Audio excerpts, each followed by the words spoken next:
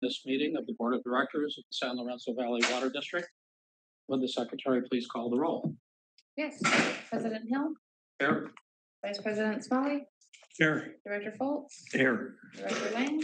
Here. Director Largate. Here. We have all the directors here and a quorum, so we can proceed. First item on the agenda is changes to the closed session agenda.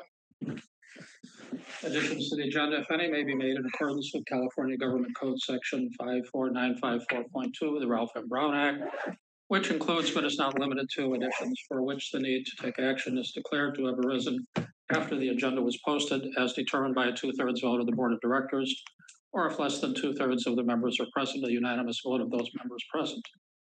Do we have any changes to the closed session agenda? Seeing none. Oral communications regarding items in closed session. This portion of the agenda is reserved for oral communications by the public for items which are on the closed session portion of the agenda. Any person may address the Board of Directors at this time on closed session items. Normally, presentations must not exceed 3 minutes in length, and individuals may only speak once.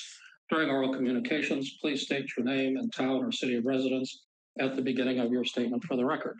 Mr. Holloway. Hi, I'm Bruce Holloway of Boulder Creek. I only want to address item D, the anticipated litigation item. I've asked the district council what the facts and circumstances are around this, because if you read this section, you only have a right to go into closed session if there are existing facts and circumstances. And so when I asked, the answer I got is that the existing facts and circumstances may not be known by a potential plaintiff and therefore don't need to be released or revealed. So I guess I just want you all to know that if you go into closed session on this item, it's because you believe that the plaintiff doesn't know what the facts and circumstances are. Otherwise, there would probably be a record of what the facts and circumstances are, and there would be some other paragraph that would apply. But your district council always invokes E1, which says the facts and circumstances are not known to a potential plaintiff. So look at each other when you go into closed session on this item. If you honestly, unless you honestly think that the plaintiff doesn't know the facts and circumstances, you have no authority to go into closed session on this item. Thank you. Thank you, Mr. Holloway. Do we have any other oral communications regarding items in closed session? Let me check online here. There's nobody from the public with their hand up. I do not see anyone from the public online. Okay, so moving on, we will now adjourn to closed session. At any time during the regular session, the board may adjourn to closed session in compliance with and as authorized by California Government Code Section 54956.9 and Brown Act Government Code Section 54950. Members of the public will be given the opportunity to address any scheduled items prior to adjourning to closed session, which we just did. So it is my understanding that our council wishes to have Jennifer present for closed session or part of this? Just for the first item. For the first item? And Mr. Maddock also? No. So we're going into closed session now. So we're leaving the Zoom meeting. Yep.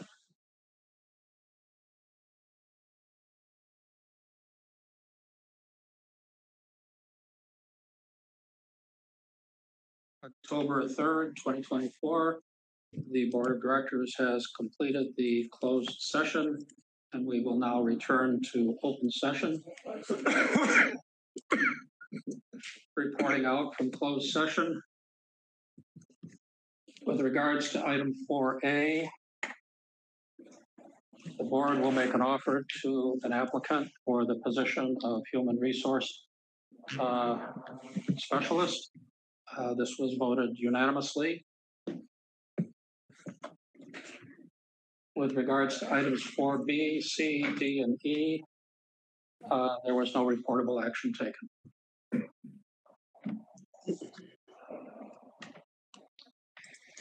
So So moving on. Changes to the agenda, additions to the agenda, if any, may only be made in accordance with California Government Code Section 54954.2, Ralph M. Brown Act, which includes but is not limited to additions for which the need to take action is declared to have arisen after the agenda was posted, as determined by 2/3 vote of the Board of Directors, or if less than 2/3 of the members are present, a unanimous vote of those members present. Do we have any changes to the agenda? Board members? No. Oral communications. This portion of the agenda is reserved for oral communications by the public on any subject that lies within the jurisdiction of the district and is not on the agenda. Any person may address the Board of Directors at this time. Normally, presentations must not exceed 3 minutes in length, and individuals may only speak once. Please understand that the Brown Act limits what the board can do regarding issues not on the agenda. No action or discussion may occur on issues outside of those already listed on today's agenda. Any director may request that a matter raised during oral communication be placed on a future agenda. Do we have any oral communications from the public? We have one hand up. We have one hand up from Forest Springs. Good evening. I would like to start by really commending Garrett Roth for his work in getting the revised package out for bid and working with the community to define the needs and assisting, especially Brackenbray, in doing what needed to get done in order to do the best they could to move forward with their FEMA grant. So, and also in addressing the comments of DWR. So I really want to make sure that he is thanked and commended for that effort. It happened quickly, and that's not always possible when you're working with outside firms to put information together and starting from where he did. I'd like to really address just briefly the process for identifying the temporary general manager. So I know the board is in complete agreement about the urgency of getting this position filled. I have no question of that. But I was wondering if you could tell us about anything about the process that you're going through and any sort of estimate of the timeline before this either a temporary or a permanent general manager is appointed. Is that within what you can tell the public about? No. Unfortunately, no. We have been interviewing people, and we've had some negotiations. Jeff, I think the answer is unfortunately no. Right. If we need additional support in that, let's turn it over to Barbara. Yes. There's really nothing we can say. Okay. Well, I do know. Did we lose her? You got muted again. She got muted. Or she muted herself. Okay, there I am. I realize the board understands the urgency, so I'm not going to pressure on that point. That's just difficult watching it from out here. So we appreciate everything this board is doing to keep the district running and to identify this person, and for the consolidation process to continue with definitely some staff shortages. As Garrett knows, we've offered to help where we can with volunteer efforts where that is appropriate, with regard to, for example, securing the EPA money, or the congressional line item that went in to make sure we get that almost $1 million for the tanks. And I know there is a process involved there. So that's it. I just want to offer our thanks and a continued offer for help and collaboration. Okay, thank you very much for your comments. Do we have any other comments from the public at this point? Mr. Holloway. Hi, I'm Bruce Holloway from Boulder Creek.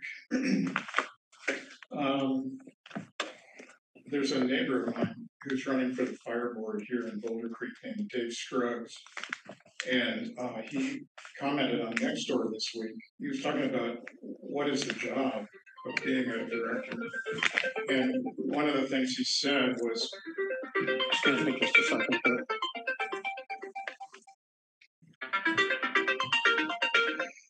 It's PG&E telling me they just turned off my power. Go ahead. One thing my neighbor Dave said about being a director is one of the tasks is to view the bills. And I don't think there's been a bill list here since the end of May. It's October now. So you're 4 months behind in terms of looking at the bill list. The last time there was a bill list on the agenda, I think it was 51 pages. When I used to be working, sometimes I would leave the house early in the morning and I would wind up working all day and I wouldn't even eat until it was dinner time. And so I know I can go all day with one meal.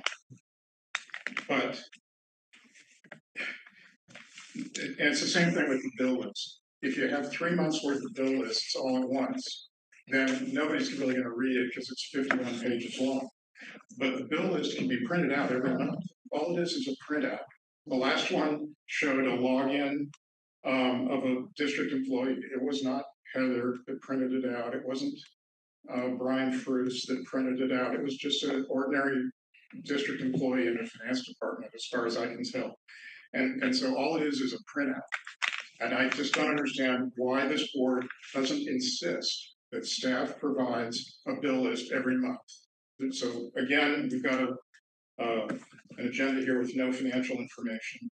And I really think you should be looking at the bill list like my neighbor Dave understands that he needs to do for Boulder Creek Fire Protection District. The format, these 3-minute speak once format doesn't really allow for rebuttal, but I wanted to address some of the things that were said at the last meeting. It was said that the board was unable to act unless it paid $100,000 to Brian Fruce. I just don't believe that. I think the person who said that probably didn't read the extension agreement. I read the extension agreement. I knew that Brian's contract expired on August 21st. So when the board reported out of closed session on August 15th, there was no reportable action. I knew that Brian's contract had not been extended and it was going to expire on the 21st. So anytime after that, he's no longer an employee. And so I don't think it was a sudden resignation, as was said. I don't think it was a crisis. I think we're at time.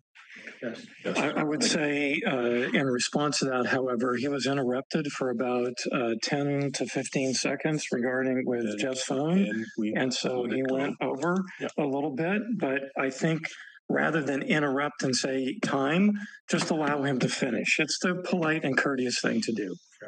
I generally always allow people to finish unless it goes on and on and on, because my philosophy on this is let the people speak. And as long as it's not abusive or excessively long, an extra minute or so, I just can't get worked up about. So, can you on that? Okay, so moving on. Unfinished business, none. New business, Harris Cross Country Pipeline Environmental Contract. Yeah, Mr. Clare? thank you. So for Or any, Mr. Roth, which one of you? I'll be presenting. Okay. And yeah, for any of the board that haven't met me, I'm Chris Klyer. I'm the environmental planner for the district currently. And the item I'll be presenting today is an agreement for the cross-country pipeline environmental cross-country pipeline replacement environmental review. And the project, the cross-country pipeline replacement, will be replacing 5 separate pipelines which were damaged in FEMA declared emergencies. But before we can replace those, we need to go through environmental review. That enables us to both be reimbursed by FEMA as well as meet California Environmental Quality Act regulations. And for this environmental review, we received 3 proposals. We selected Harris and Associates as the highest rated proposal. Their proposal is for about $58,000, and we expect to get reimbursed 75% of that back by FEMA once the reimbursement actually goes through.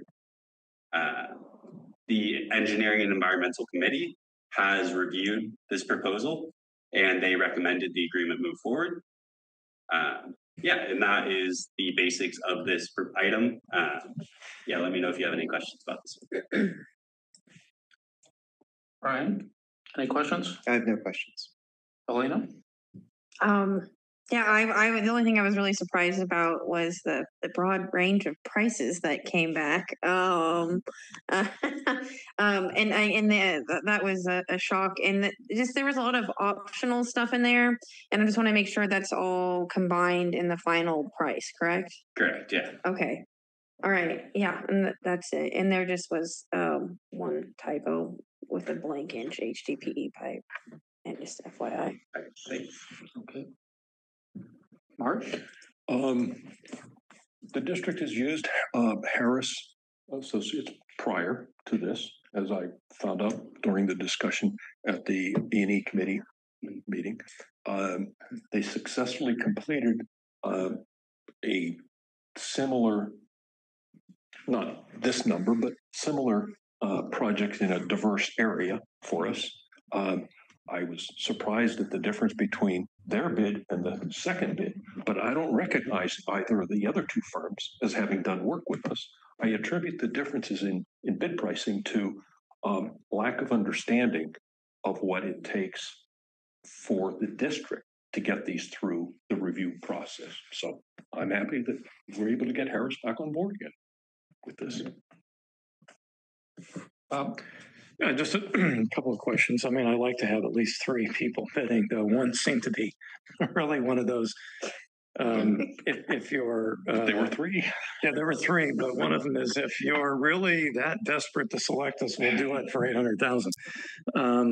Yeah, so I mean, this is one of those happy experiences where it's good quality and also lowest price, which is great. I just want to make sure I was clear though on the reimbursement side of this through FEMA. Are all of these projects related to one disaster or another? Yes. So there were two separate disasters that happened, and all of them are related to either one or the other. So CZU fire for Foreman, Bull, and Bennett, and the storms for South Zone and Huckleberry? So a portion of the Bennett Spring Line was affected by the windstorms in 2023, and a portion was affected by the CZU fire. Okay, but because I guess maybe the South Zone pipeline, I wasn't necessarily familiar with where that is. So we're sure that's covered. That's located in Brookdale, and that's part of the CZU. Oh, okay. Fire. So you actually are we talking then about the cross country kind of threw me off when I was looking at the projects. So we're talking about the Clear Creek pipeline, the raw water pipeline. So there's the south tanks located on Western, but you have to access it through Alba. So you go up Alba Road to Western, and that's above Brookdale. That's where the tank site is. Okay. And then we have a temporary line above grade that is going down the mountain to Brookdale.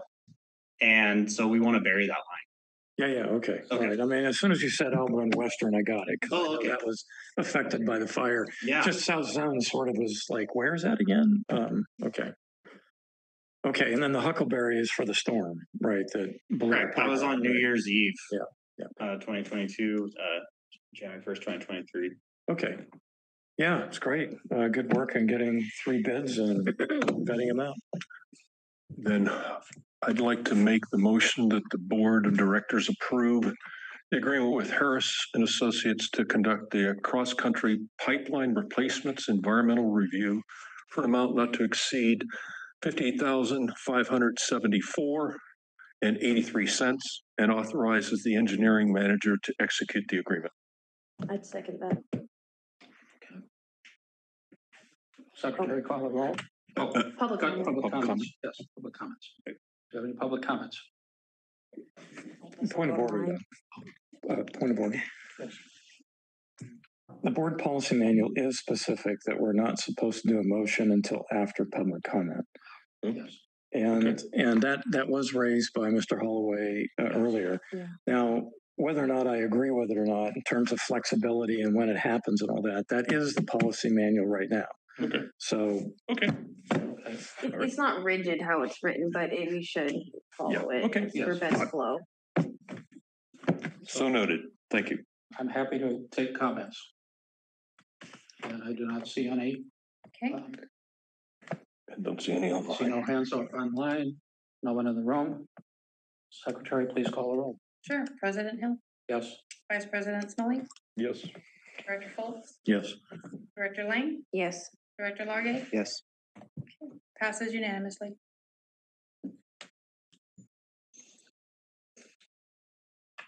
Okay, the next item is the RGS contract amendment number 3.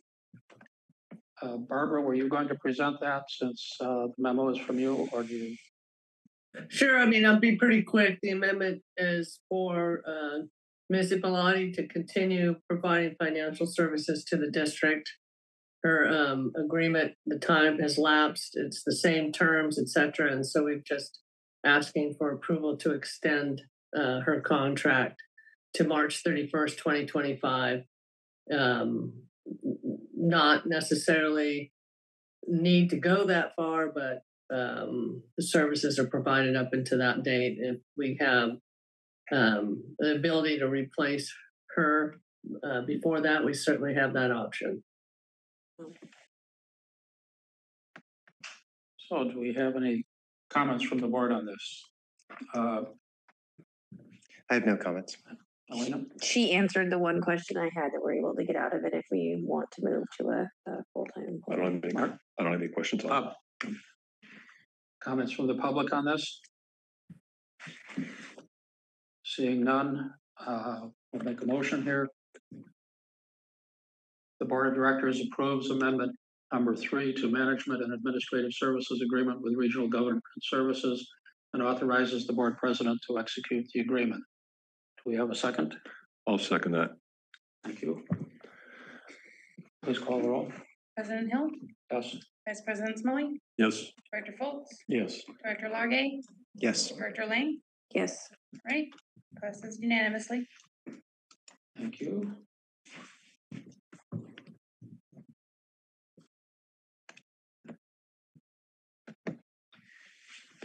Okay, moving on here.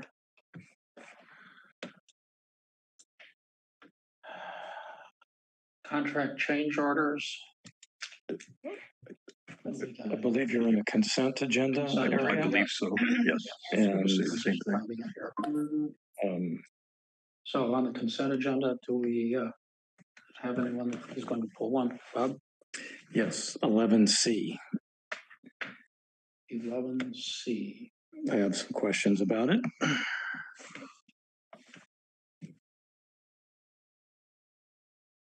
Okay, item 11C is a resolution approving an amendment to the fiscal year budget to pay federal taxes owed by the district in the amount of $42,071.68. And you have a question, Bob? Well, do you want to dispose of the rest of the consent agenda first or no? Go. I don't really care which way we do it. Go. Okay. Heather is with us, right? Yes. I don't. Heather, are you online? I am here. Heather, I want to make sure I understand what this is all about, particularly whether or not this is a one-time thing or an ongoing thing. I'm assuming that these are taxes associated with the fact that we did not use the loan proceeds, 100% of loan proceeds within a 3-year time period. No, this tax is more related to the higher investment rate that you received on the unspent bond proceeds than you were supposed to. Oh, and that would be the investment that we changed to in order to get a higher rate. Yes. That's correct. Okay. Is this going to be an ongoing thing?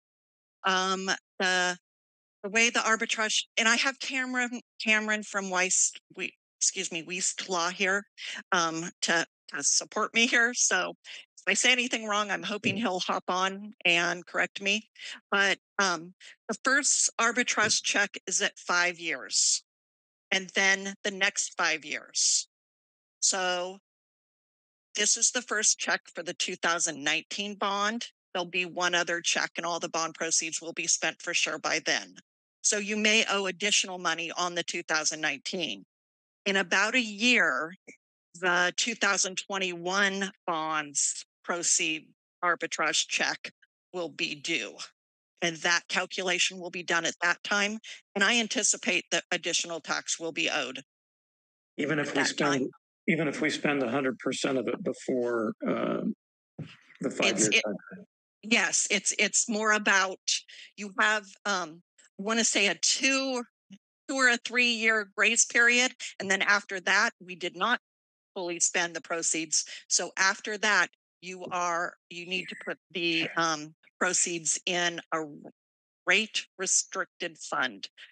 Cameron, please hop on if I'm saying anything wrong. And we did. So far, so good, Heather. Thank you.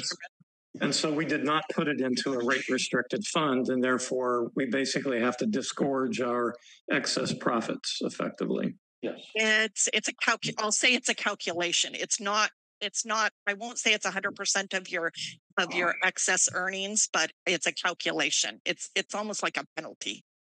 Yeah, it'd be interesting to know what the net of that all is ultimately. One last question on that. So just to make sure I'm clear on this, so the original sin is that we didn't spend all the money within a 3-year time period. Is that correct? That's the first sin, and then you invested the proceeds at a higher rate, second sin. Second sin.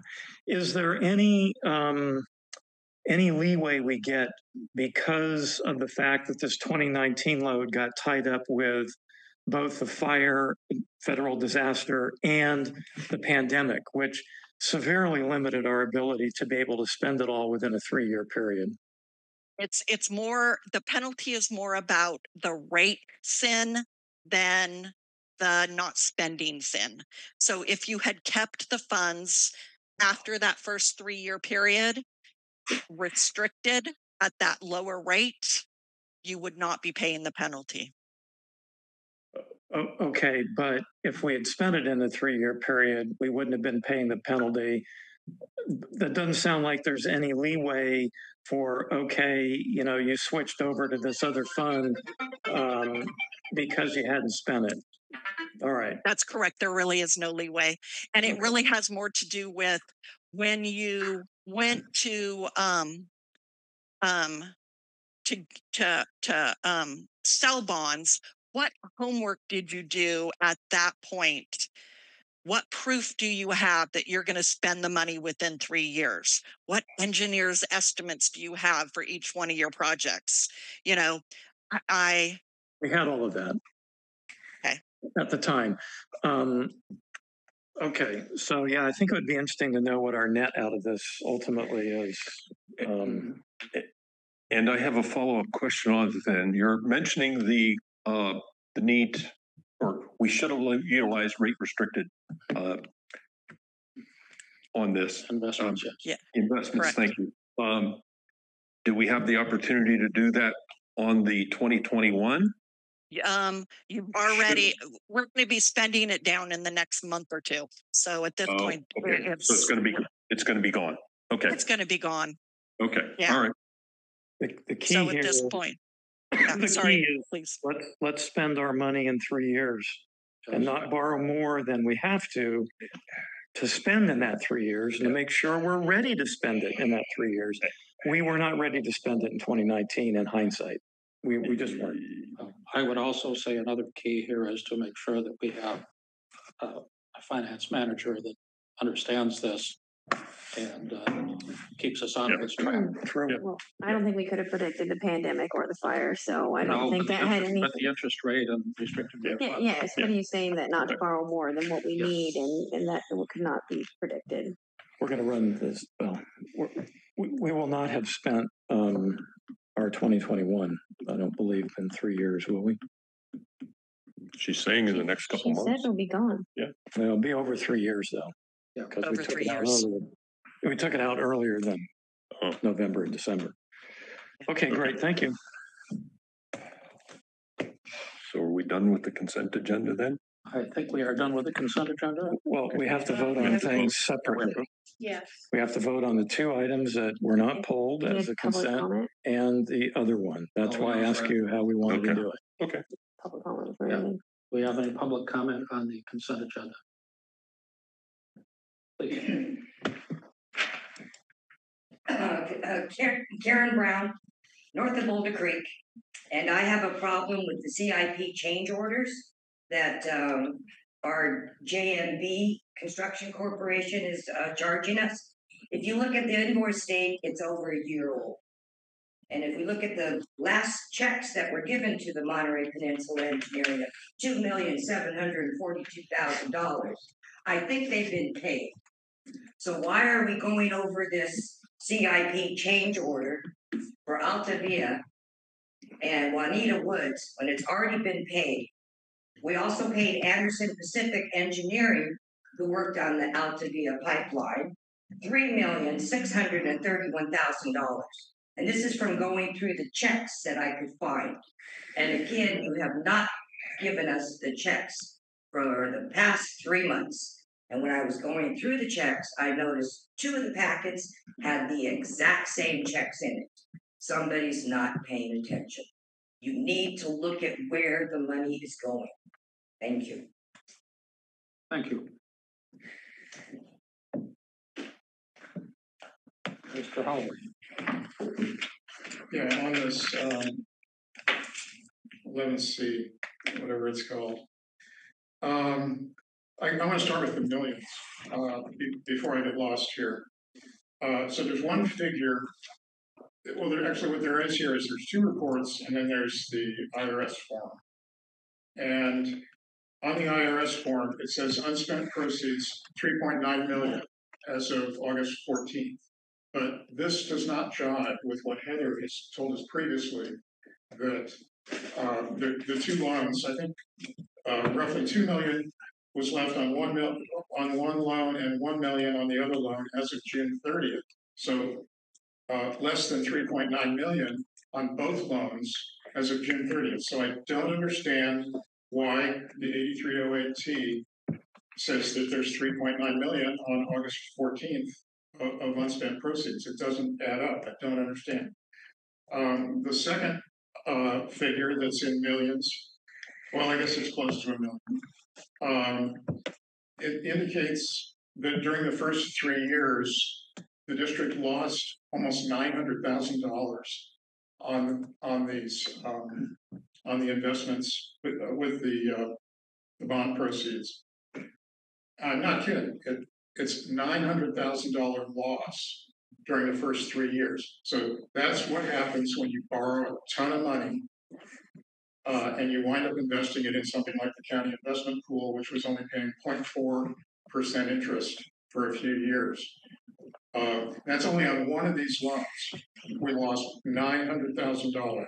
Now, after the 2 years, then the money got reinvested so that we're actually making a profit now, and we're having to pay that back, some of that back to the government. So this is really a tails you lose, heads they win kind of a deal. We can lose $900,000 and we don't get any credit for having that happen. But as soon as we start making money, then all of a sudden we have to pay. But even then, I have to say that as far as yield restricted investments, I don't see why not get the most you can get. It really shouldn't change your behavior. You should get the most you can, and if it's too much, you'll just have to pay some back. But I don't see why you should have a goal of earning less than you can get out in the market. Actually, that can lead to corruption. If you're so determined to get less than the market rate because you think you need to obey this yield restriction, then somebody else is going to swoop in and they're going to take the profit instead of having it go to the U.S. government.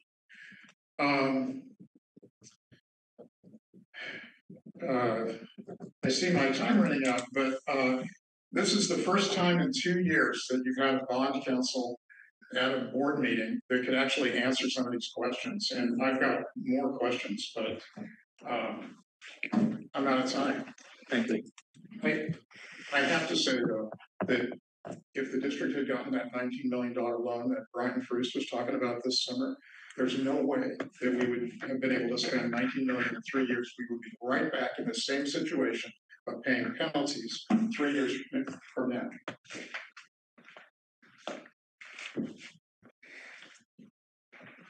Okay.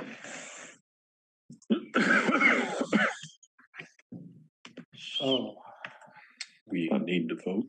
Hang on one sec, though. I did have a follow-up on that. There was a question that Bruce asked that I thought might be helpful to get Heather's input on, and that was the difference in the amounts between June 30th and the 8038 filing. Is that why was that, Heather? I can answer that, Heather. Thank you, Cameron. Yeah, just so in essence, the differential is due to accrued interest. First of all, your bank statements only allowed us to see to July 31st of 2024, and the calculation date for the full 5-year period was August 14th, 2024. So there was some accrued interest that needed to be calculated between the two. So that is the predominant discrepancy. So when you do the math on those items, it does all foot properly. Thank you. Okay. Okay. Are we done with the consent agenda at this point, I believe? Except for voting to accept. Yes. So, motion to accept the consent agenda. I move consent agenda. You can vote on them separately, don't you? Don't have to. Barbara? We can accept. Yeah, I was trying to unmute. You should, Bob pulled the one item. So you need to address that item separately and you can consent to A and B. Okay. Okay, so we'll consent to A and B. Bob pulled item C. Do we have a motion for item C? Item C. I'll second that motion to. Oh, sorry. Which one are we voting on? I'm very confused. Which one are we voting on? Are we voting on the consent or the 11C? Well, I'm sorry, I can't follow this if we're not. okay, so item 11A and item 11B, I believe we already agreed to. No, we didn't. No, we didn't. Okay. You need to vote on those. You need to accept those items as the consent items, and then C is its own item now. So okay, so make a motion for item A and B. I'll make the motion that the board accept consent items A and B as indicated. Second. Okay. Ready for a vote? President Hill? Yes. Vice President Smalley? Yes. Director Fultz? Yes. Director Largate? Yes. Director Lane? Yes. Okay, A and B are unanimously accepted. I move that we accept item 11C, budget amendment. Well, I would say, if I may, I move that we adopt a resolution approving an amendment to the fiscal year 2024-2025 budget to pay federal taxes owed by the district in the amount of $42,071.68. Thank you. I'll second that. Okay, President Hill? Yes. Vice President Smalley? Yes. Director Fultz? Yes. Director Largate? Yes. Director Lane? Yes. Okay, unanimous. I believe we are done. Are there any other items before the board? This meeting's adjourned. Wait. No, We're not adjourned. we're reconvening back into closed session. Yes, we're reconvening Right. in closed session. I'm sorry. Yes. Reconvening to closed session. That was a statement of hope. Do we have an estimated I time? was hoping we were done.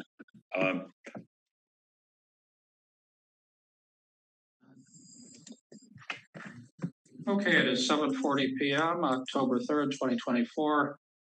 The Board of Directors of the San Lorenzo Valley Water District is returning from closed session.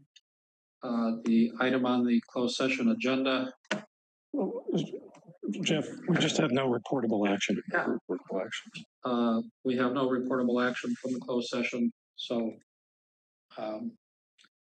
with that, we have no more items on the agenda, so we will adjourn the meeting. Thank you. Thank you. Thank you, CTV.